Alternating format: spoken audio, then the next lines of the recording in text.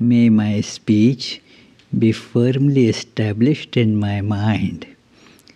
May the mind too be firmly established in my speech. May there be perfect correspondence between my thoughts, words, and actions. May the self-effulgent Lord shine forth in my life. May the truths of the scriptures come to me. May not what I learn from them ever forsake me. Let me live my life day and night according to their teachings. I shall speak what is appropriate. I shall speak the truth. May that protect me. May that protect the teacher. Om. Peace, peace, peace. So the cause exists in and through the effect, but the effect does not exist in the cause. Therefore, the causality of the cause is lost. Because of the non-existence of the effect. And all of this we see through vichara, a philosophical inquiry. Now what does this mean? It sounds profound, but also puzzling. The teachings have been given. We are almost at the end of the text. So all the teachings have been given. And before concluding, Shankaracharya gives us, it's as if the source code of Advaita Vedanta, the basic methodology. What exactly happens when Advaita Vedanta is taught? The basic methodology of teaching Advaita Vedanta. He is giving us this. That's the last topic. To understand this, we will use the familiar example of the pot, clay and pot. So let's take that example in 4 stages. When we understand the example, remember it's not about pots, not about clay. It's about Brahman and this world that we experience. Our real nature and what we experience ourselves to be, or what we think we are right now. It's about that, about the ultimate reality and this universe. But the pot example is used. Let's first understand this verse in terms of the pot example. And the pot example actually will be mentioned by Shankaracharya in the next verse itself. He says, use the example of the clay and the pot to understand what I've just told you. So let's look at the example of the clay and the pot and understand this verse. And then we'll apply it to our experience of the world and try to discover the absolute here and now itself. It will be done in 4 stages. Imagine a pot. In your mind, do this thought experiment. Take a pot. That's stage 1. What do you have? A pot. Now, in stage 2, take this pot and now you introduce something called clay. This pot, we are told, is an effect. Effect here means a product. Here, remember, cause and effect, the words cause and effect are used in a special sense. Cause and effect means the material out of which something is produced is called the cause. In Sanskrit, upadana karanam. And the thing which is produced is called the effect. So the material out of which something is made, that material is called the cause. Very small, if you want to be even more specific, it's called the material cause. In Sanskrit, upadana karanam. And what is produced is the effect. So for example, if you take this altar, it's an altar. But now you're told that it's an effect. It has been produced. So you have to ask the question, what is the material cause? You'll find the material cause is wood. This one. It's the material out of which the altar is made. Similarly, about the pot now we are told it's an effect. Immediately we ask, what is it made of? So the cause, what is the material cause? What's the substance out of which this effect is produced? And we find that the substance is clay. The potter has formed this pot out of the substance clay. So clay is the cause, material cause, and pot is the effect. Or in Sanskrit, clay is the karanam and the pot is the karyam. Karanam, karyam. Where do you find the cause? The question will be, where do you find the cause? The effect is here. You're holding it. Here is the effect. Where is the cause? Inside the effect. In and through the effect. In the very effect itself you find the cause. Here is the altar. Here itself you will find the cause wood. And when we touch it, we say touch wood. So right here and now itself you can find the cause. The cause exists in the effect itself. So that is the second stage. That the thing that you have got holding, that pot, it's an effect. It has a cause, and the cause is in the effect. This is the second stage. And the verse actually starts with the second stage. It says, Karye karanatayata. Note that in the product, in and through the product, inhering in the product, you will find the cause. So in the pot, you will find the clay. All right. Now let's go to the third one, the third stage. The third stage is that when you look at the clay and the pot, you notice something interesting. That the pot is, not only the clay is in the pot, but the clay is not in the pot like, say, you would store water in the pot or milk in the pot. Not like that. In fact, when you examine it, the pot is through and through clay only. When you touch the pot, you're touching clay. When you weigh the pot, you're weighing the clay. When you look at the pot on the top, it is clay. When you look at the bottom, it is clay. Examine inside, all around inside it is clay. All around it, outside it is clay. Every bit of the pot is clay. Are you with me? No problem so far? Now, then we are led to this question, then this is clay which I am holding. Where is the pot? Take another step. That where is the thing? You're talking about an effect called pot. But where is the effect called pot? Where is the substantial thing, entity, reality called pot? So Swami, you're holding it. But we are holding clay. Which part of it is a pot? Then you will say that, then we understand that the material is clay, but all right, there is no substance called pot. There is no real entity like the clay, under the second thing produced from the clay called pot. But the pot is a form. It is a particular form. It is a particular name, pot. A form, a name, pot. And of course, use. You can use it to store things, keep things. It can be empty, half full, full. You can put water in it, milk in it, and so on. So it has a name, a form, and a use. Nama Rupa Vyavahara. Now see, the original entity which you got in stage 1, a thing called a pot, a very substantial thing called a pot, has been reduced to a name and a form and use. Nama Rupa Vyavahara. There is no thing called pot anymore. Look at the magic. It's philosophical magic. You're holding the pot, but there's no such thing called pot. No such thing called pot. Follow this carefully. No thing called pot. The thing is clay. Now you might argue, well, but there is a name, there is a form. The form is definitely there. Now the argument gets subtle. Is it there? Which is the form here? Show me a thing called a form. Without the clay, there is no form. A form, a particular shape, we can see it, no doubt. But that thing, the clay, is the form ever there in the clay? No. The form is not a substance. The form is not a thing. Nor is the name a thing. Nor is the usage a thing.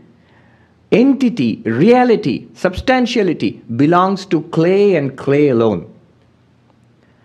This reduction means not physically. You're not pounding the pot into clay. The pot is exactly the way it is, without the slightest change. Only in knowledge, it's a paradigm shift. Your whole point of view alters. Only in knowledge you see that the pot disappears into thin air, and all that is left is a shape, a use, and a name. This reducing an entity to nama rupa, name and form, and vyavahara, use, transaction, this is called mithyatva nishchaya, the determination of the falsity. You might say, how is it false?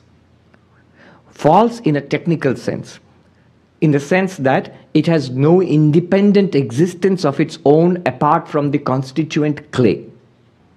I'll repeat, apart from the constituent clay, the pot has no independent existence. Right?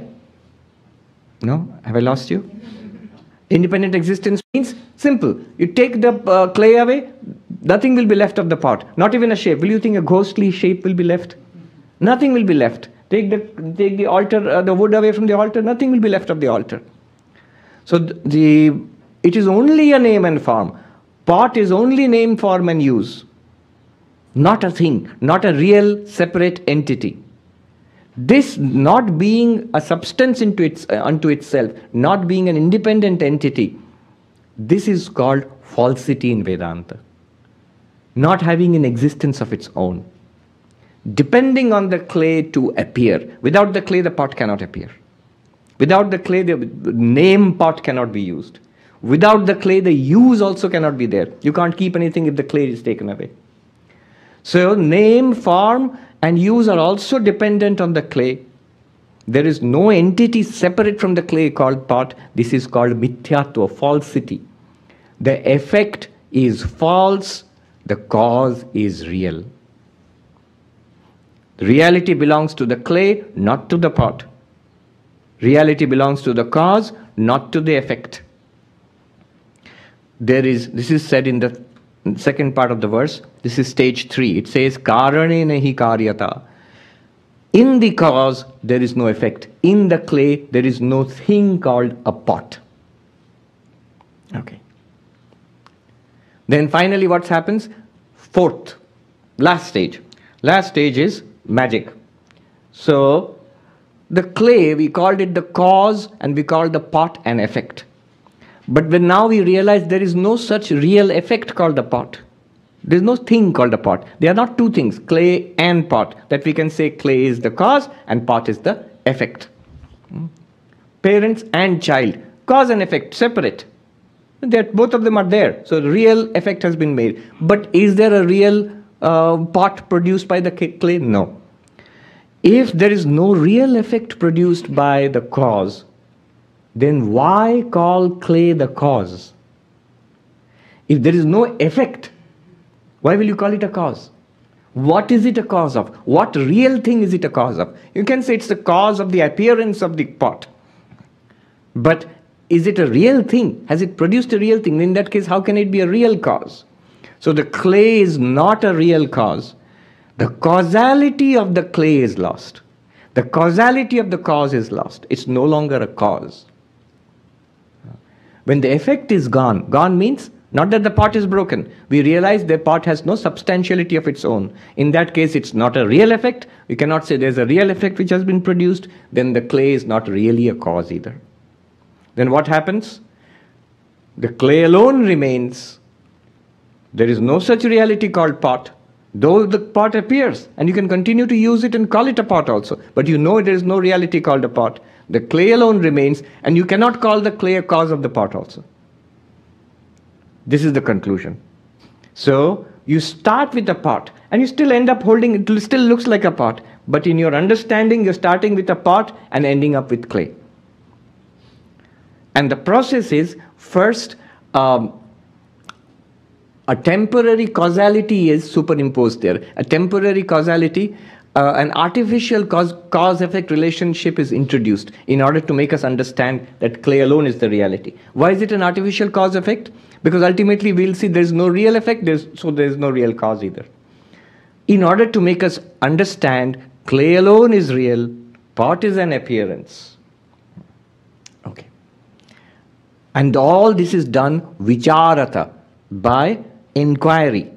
by the philosophical inquiry, by inquiring into the nature of this entity called a pot. It is not done physically. You don't smash the pot into clay, that I will now have clay only, which means the pot is gone, I pound it into clay or break it. No. I dissolve it. No. It remains as a, you can still continue to call it a pot. You can use it as a pot. It still looks like a pot, talks and walks like a pot also. But you know that it is clay alone. You think, is it a pottery class or a Vedanta class? All right, now we are ready to apply it. The idea is, now when you apply it to Vedanta, to our experience of the world. Brahman is consciousness. That the way it will be applied is, first take the world. Like you're taking the pot, stage 1, 4 stages. Stage 1, take the world. And then you'll be told that Brahman, there is a cause of the world. The world is an effect and there is a cause. What is the cause? Brahman. And then you will examine this world which you are experiencing and come to the realization that every bit of what you experience is Brahman. There is no separate entity called the world. So the world becomes a name and a form and a use. Nama Rupa Vyavahara only. In other words, mithya, false. If the effect is false, world is false, then its cause, Brahman, cannot be a cause. Remember, Brahman is not false, but its causality is false. Brahman is not false, but its causality with respect to the world is false. It did not produce a world, did not produce a separate reality called the world, that there are two realities, Brahman, cause, world, effect. Number 1 reality is Brahman, which is the cause. Number 2 effect is world, which is the effect. No, not like this.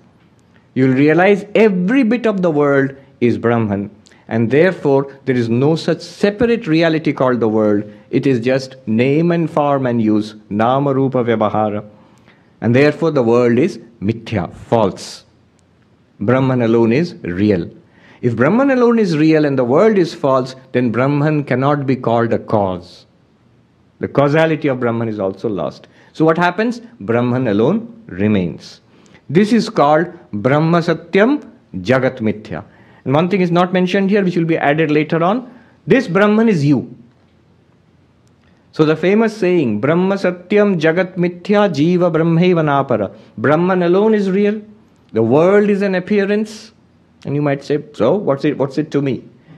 This Brahman, which is the ultimate reality of the world, is you. You alone are real. You means the real you. That alone is real. You alone are real. As existence, consciousness, bliss. And this world and body and mind and the life that we are leading, they're all appearances of that reality. So this is the method that Vedanta uses. Now you will say, all that's fine. As far as the pot and clay example is used, you understand the 4 stages? Do you first take the pot, stage 1. Second, the pot is an effect and clay is the cause, second stage. Third stage, examine the effect, examine the pot which you're holding. Find out the clay in it. You will find all through it is only clay. Every bit of it is only clay. There is no thing called a pot. So in the third stage, the pot is falsified and we realize clay alone is real. And the fourth stage is that if clay alone is real, there is no reality called pot, cause alone is real, there is no real effect, then why call it a cause?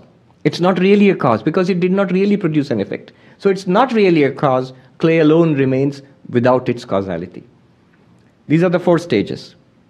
At any stage, any problem, at least in the thinking, in the understanding? Yes. So, the pot is made of clay, Yes. that's clear. Yes. But there's another thing that is involved, which is language and our understanding, Nama Rupa Vyavahara. Yes. Which is what we created. Yes. Our idea, our language has this concept of what we... So is that also not a reality? I mean, the fact that it exists as an idea in our brains, and right. When you combine that with the physical reality of clay, that is what forms the pot. Right. And my other question is that what is this? What is something similar to this idea in the example of Brahman and consciousness? or rather Brahman and the physical reality we Right, follow. right. So what is the analog of this idea of Namarupa Vyavahara? How does that come about in the example of Brahman and So Brahman and the world, Brahman and the world, Yeah. Brahman and the universe Yeah. is not the example, it's the exemplified. It's what we are trying to understand. Right. It's not an example. What is the example is pot and clay. Yeah. I understand what you're saying. Yeah. Remember, don't bring in the concept that, okay, there is a pot and it's made of clay, but here we are conscious entities, we are thinking about it and we are adding that there is a form and we have to use it and here's a name called pot, it's language and thought and concept. Don't bring it into that because it's an example. Sri Ramakrishna used to say, Upama Agdishi. An example is meant to point to prove one thing. That in the pot there is nothing other than clay. If there's nothing other than clay, the clay is not really a cause of the pot because it's not a thing which is produced another thing.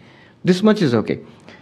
Now, your question also will be answered when we actually come to this Brahman and the world. Really, the question should be this. I understand pot and clay. But when it comes to world and Brahman, what is the tricky part? What is the tricky part? The world is not the tricky part because the world is, I see, this is my world. Then if you say that I have to see Brahman as the material out of which the world is made, will you not say how? Pardon? Diversity is difficult. The world is diverse and the one reality Brahman. But, the question should always be, if you are actually following carefully, question should always be, I understand what is wood in the altar. It's very clear to me. I know what is wood. I understand this. I know what is clay in a pot.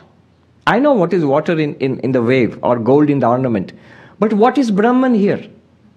Shouldn't that be the question? First question. No? Or all of you can understand Brahman here? Am I the only unenlightened one here? All are Brahma Gyanis?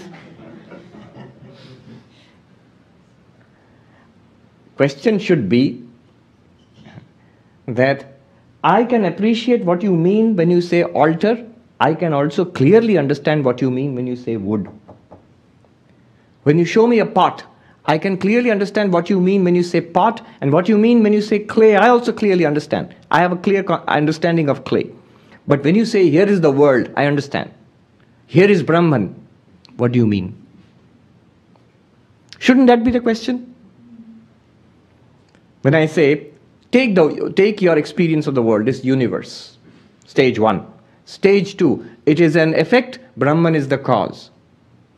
Where is the cause? The material cause will always be in the effect. So Brahman is here. Now, one can at this stage itself raise a question that Brahman is here. Are you asking us to believe it or understand it? Or actually are you making a claim that it's absolutely clear that this is Brahman? If it is absolutely clear, you can as well pack up and go because then you are all enlightened people. Then only one can proceed to the third stage. That every bit of this is Brahman. There is no separate thing called the world. The world is an appearance, Brahman is the reality. And therefore, then we can go to the fourth stage, that Brahman is not really a cause, though there is no such separate entity called the world, no effect, so Brahman is not really a cause. Beyond cause and effect, Brahman alone exists. 4 stages. But all of this is contingent upon understanding what Brahman is in our experience. Am I making sense to you? Isn't this the vital question? Shouldn't the vital question be, show us Brahman here and now? Anybody who understands what wood is, will understand where is wood. Anybody who understands what clay is, will understand where is the clay in the pot. Now, how will I understand or appreciate Brahman in this? All right, I'll show you. Advaita says it's actually, once you understand it, it's actually a pretty simple claim. Whether you're convinced by it or not is a different thing, but actually it's a very simple claim. Start with experience. In Vedanta, one Swami put it very beautifully. Anubhav se shuru karo, jad se shuru mat karo. Jad se shuru karoge to jad hi milega. Start with your experience, living experience. Don't start with an isolated, insentient object. If you start with an object, you will get only an object. But start with your experience. Then the way back to Brahman is clear, is easy. What do I mean by starting with experience? I mean, stick to the truth. When I show you this book, you may say, what is it? You say it's a book. But a more honest, more comprehensive answer would be, I am seeing a book. Correct? No? I'm giving you two sentences. This is a book. Second sentence, I am seeing a book. Which is more correct? I am seeing a book. This is a universe. Statement 1. Statement 2 is a universe in my experience. Or I am experiencing a universe. Universe means world, other people, events, my own body, my own mind, feelings, my life. All of it is something that I'm experiencing. Is it correct or not? Yeah. Right. What Advaita says is, the next step is simple. All of that what you experience, it comes in through your sense organs. You either see things or hear things or smell or touch or taste. Or it's an internal experience. You have thoughts and ideas and memories and desires, urges, feelings. These are the materials, the constituents of our experience, right? This is the universe of our experience. Now, all of it is in our awareness. You cannot think of experience without awareness. Anubhava in Sanskrit, without Chaitanya, impossible. Can you be completely unconscious and yet experience anything? Say, for example, I feel very happy, but I am very happy, but I don't feel it. Can you honestly hold both statements together? I am very happy, but I don't feel any of it. If you don't feel it, can you be happy? So in the case of happiness or misery, it must be felt. It must be within awareness. And what Vedanta says is, if you think carefully, everything in your life is within your awareness. I'll even drop the your. Everything in life, in your life, is within awareness. And Vedanta goes further and says, all that is within awareness is all revealed by your awareness, or revealed by awareness. It is all nothing different from awareness. Look at the statements. All things in your life, everything in your life, including what you consider yourself to be, is within awareness. It is revealed by awareness. It is nothing different from awareness. If it was different from awareness, you would not be aware of it, it would not be part of your experience at all. Just like the pot is nothing different from clay, this world of your experience, the world, the universe, the life that you have, is nothing different from consciousness, from awareness, from sentience. This is the bold claim of Advaita Vedanta. Logically, it cannot be challenged. Now your question is answered. Nama, Rupa, Vyavahara, name, form, use, concepts, ideas, language, none of them are different from consciousness. How can you have language without consciousness? So, what I would like to ask here is that if clay is transformed into pot because of an idea, so you had, in a sense, the pot is clay, but the idea formed the pot. So, in a sense, we are Brahman, and that I agree with. I do realize it through various talks. So I'm kind of convinced that yes, at the base of our existence is consciousness, but it required an idea to convert clay to pot, right? Or language to convert clay to pot, or use to convert clay to pot. What is the analog that converts Brahman to existence? Oh, all right. The answer is very straight. In Advaita Vedanta, they will say Maya. Yeah. There is an Maya itself. The constituents of Maya are Nama Rupa. There is a verse in Drigdrishya Viveka.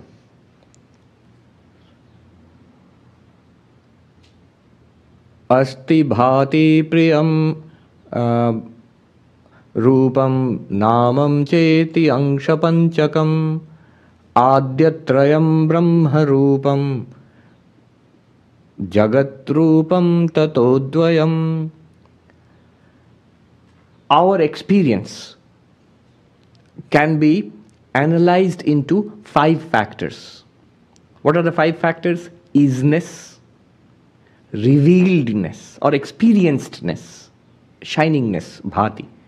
Priyam, we'll bracket that because that leads to controversy. Priyam means lovable or delightful or blissful. And name and form. The first 3 are Brahman. The other 2, name and form, are Jagat. This name and form is the contribution of Maya. Maya has no separate existence apart from Brahman. Just as name and form have no separate existence apart from Brahman. Just as the pot has no existence apart from clay. So Maya is not a second entity ontologically speaking apart from Brahman. Therefore it does not lead to dualism.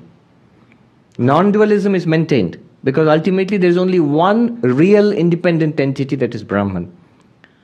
But to explain the appearance of variety of names and forms, this bewildering richness of the universe, Maya is used, the concept of Maya is used. But when Advaita Vedanta says Brahman alone is real, the world is false or the universe is false, remember the whole thrust is on the question what is real and what is false, not what appears. Certainly the universe appears. Vedanta does not deny that. But is it real in the sense that Brahman is real? Certainly a pot appears, but is it real in the sense that clay is real? No, no. Clay alone is real because it's a substance. Now, in our experience, whatever we experience in the world, it is nothing other than consciousness. I'm using the words very precisely. It is no second thing apart from consciousness. Though it appears to be so many things. And indeed, more confusingly, consciousness appears to be one thing among many other things also. What happens is consciousness shines upon the mind, and the mind appears conscious. And that's what we think consciousness is. So there is something conscious here, and the non-conscious world of millions, billions of entities is here. So it's a plural world of billions of entities, including one thing called consciousness. No. Vedanta says if consciousness were to be understood properly, then you would see it is the very substance of the entire universe. It is the one reality which appears in all of these forms. Or it is the one reality in which all these forms appear, in which all these forms are experienced, and that which is not, all the forms are not different from that. And that one reality of this universe, of this experienced universe, is consciousness, which you are. Your essential reality is this consciousness. Today, see, it leads to, it's an incredible claim, of course, very sort of all-encompassing claim, but it's interesting that a lot of discussion is beginning, not about this. This is too much for people to digest, because then everything else is put down to a lower grade of reality. Art and science and what we consider to be truth, all of that is put to a second order reality. The fundamental reality becomes consciousness. Pure consciousness, not thoughts. Today I went to the Department of Philosophy in NYU. So some of the top minds of the world in this area, it's called the philosophy of mind. Tim Crane, there was a talk by Tim Crane. He's a British philosopher. He was visiting. The subject was behaviorism and psychologism. And there were people like Ned Block and David Papineau and Kenneth Appiah and some others I did not recognize, but they were like the leading figures in, some of them well-known top philosophers today in the world, and some of them the leading figures in the philosophy of mind. In fact, so much so, Tim Crane, who is himself a major figure, he was saying that it's an honor to be in this room with such people because And he says, I'm not being sycophantic. But it's a fact that you are the leading thinkers on this subject in the world today. And you know what's the subject they were discussing?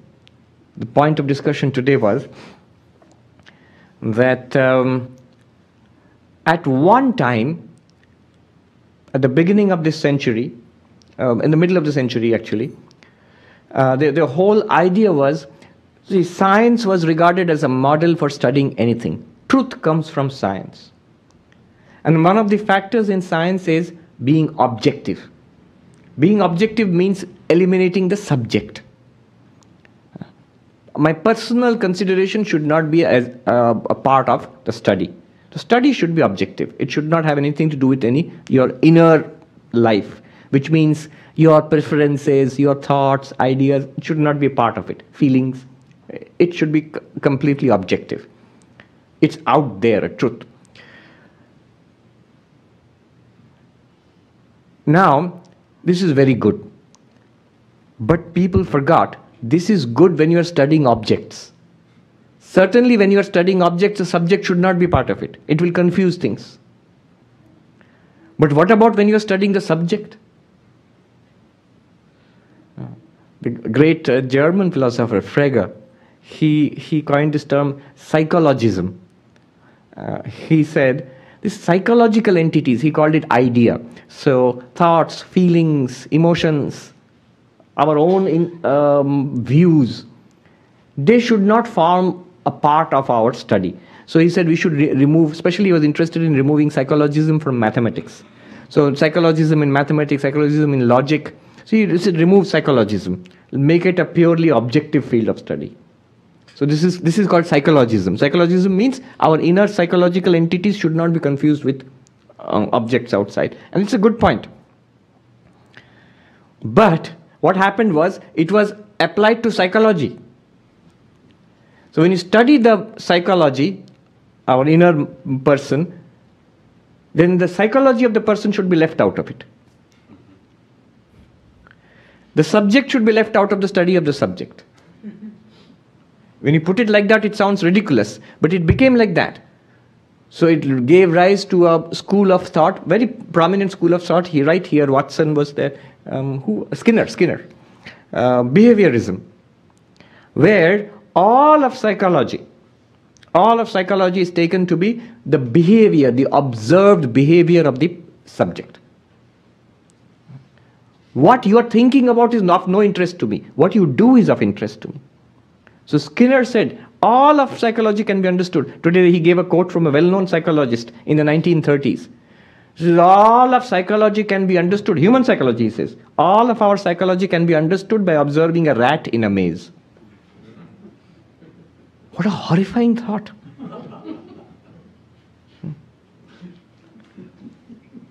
Skinner said, behavior, it is stimulus, reward and punishment. Stimulus and response.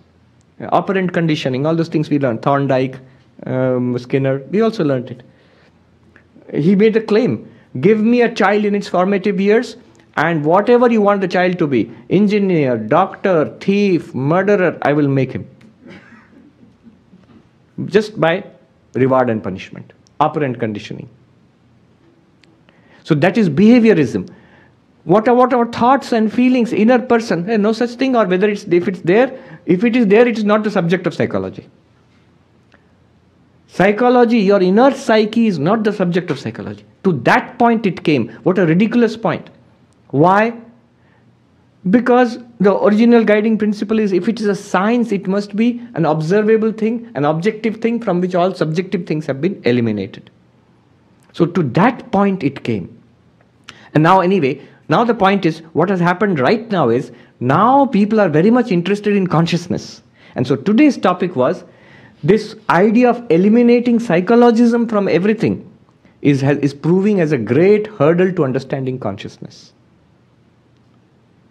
Unless you take into account mental events, subjective events, how will you understand consciousness? It's like saying, I will study consciousness, but completely objective, removing consciousness from it. You study nothing. And therefore you come up with views, There are very smart people who come up with views like there is no such thing as consciousness. There is nothing called consciousness. So how can you say that? Anyway, but they have a point of view but the basic impulse is that you have to remove everything subjective. But consciousness is the pure subject. If you remove everything subjective from your inner point of view, imagine, if you removed awareness, what would remain of your experience of the world? I'm not saying what would remain of the world. I'm asking what would remain of your experience of the world if you removed your awareness? It would go dark. In Sanskrit, in fact, there is a phrase, Jagat Andhya Prasangam. The blindness of the universe would ensue. Or the darkness, the universe would be covered in darkness. From your inner perspective, the whole perspective will disappear if that inner light is not there. Consciousness is not there. This whole issue has become very important just now because David Chalmers, who is here in the NYU Mind-Brain Consciousness Unit, he has proposed that this hard problem of consciousness, that how can we have physical entities like this body, how can it have internal subjective first-person experience? That's the big question. It's called the hard problem of consciousness. And it's become such a big thing. If you Google it, it's all over the place. Philosophers are interested. Linguists today, there were people, there were cognitive scientists today. There were at least one linguist, and so many people. There was even a play in London, theatre called The Hard Problem of Consciousness. So literature is interested. So many fields are coming together in this interest in the hard problem of consciousness.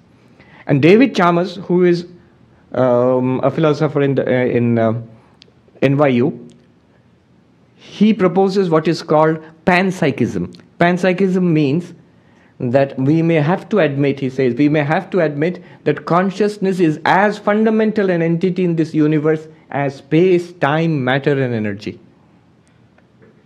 Remember, he is not coming from an Eastern philosophy, Buddhistic or Vedanta background. From a completely non-Eastern philosophy background, he's coming and saying that the evidence is driving us to this conclusion that we may have to accept consciousness as a fundamental reality of the universe. Even that is not Vedanta, that's Sankhya. That's exactly what Sankhya says. Consciousness is an independent reality and the universe is separate independent reality. Nature and consciousness, Purusha Prakriti. That's a Sankhyan idea. Advaita is one step behind. One step behind means deeper than that, where you merge nature back into consciousness. See, in one way, it's just the opposite of materialist reductionism. In materialist reductionism, what is happening is you are merging consciousness and mind into nature, into object. Subject is merged into object. Object alone is real. What am I? Nothing. Body is everything. Brain is everything. No, but my thoughts and feelings? Nothing. Don't talk about it. Shame that you should talk about thoughts and feelings. So should I be thoughtless? That is perfect state to be thoughtless.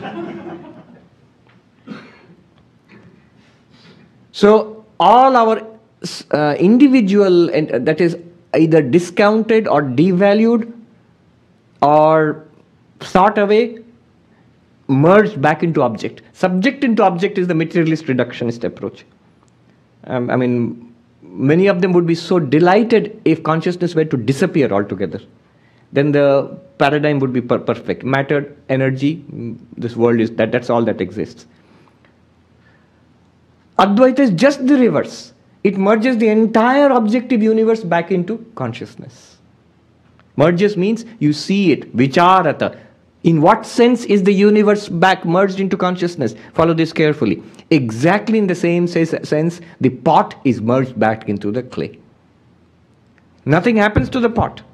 No change is there. It is realized to be clay, really speaking. Similarly, no change will be there in your experience of the universe. It will be just like this. You realize every bit of it is consciousness and you are that consciousness.